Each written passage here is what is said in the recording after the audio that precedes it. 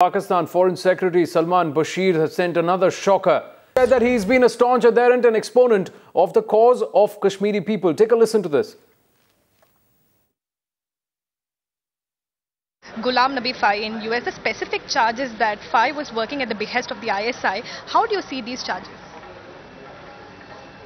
I cannot comment on the charges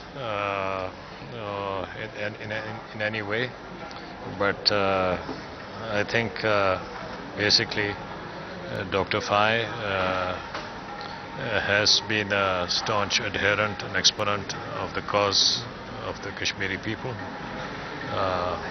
and he is well respected in the Kashmiri community for his services. So there you see Salman Bashir shocker coming in, speaking in defense of Ghulam Nabi Fai, who was arrested by the FBI in the US. He was supposed to be produced in court for hearing on Saturday, but he didn't turn up, and that hearing is scheduled for today, sometime later in the day in the States.